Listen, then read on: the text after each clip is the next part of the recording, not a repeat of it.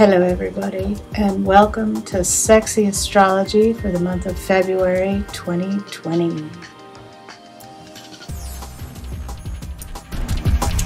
Hello everybody, and welcome to Sexy Astrology for February 2020. Yeah, this is the month of we are all in it together, and please spread your love around.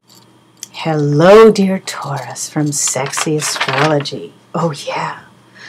Here is the art of your life. You are having a great time right now.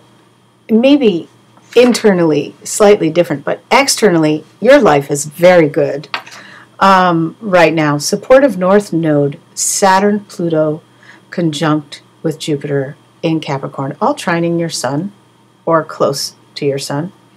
The supportive North Node in Cancer. If you are not, the universe should be providing you with enough evidence to keep going somehow. If you're not, with the material wealth. I know Taurus, they love money. They like to make a lot of money and then spend it. They're really fun. Providing you with enough, the universe should be providing you with enough opportunities to make things happen in a good way. And if you are very materially successful, it may be a good time for you to focus on your internal world. Stuff that needs to be healed may be coming up, and you may be getting some emotional backlash from things going so well. Call me. I love you. Taurus helps me. They see everything completely oppositely me. They go from the outside in. I'm going from the inside out.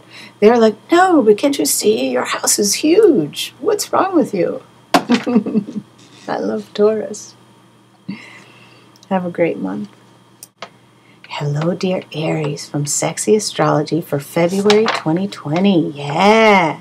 Spiritual fitness is the key. Chiron is at 26 degrees in Aries, which usually says this is heavy problems, but I disagree. It's like maybe a detached reflection of those problems.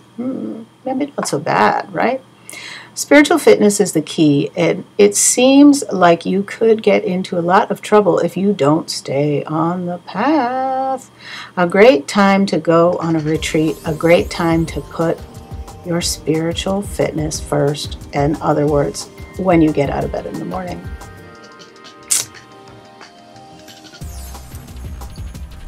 Yeah, I guess the other important detail of what I'm saying is that Aquarius rules people, brotherhood, humanity, and it is a really good time to echo that. Don't give up on people. Okay, where were we?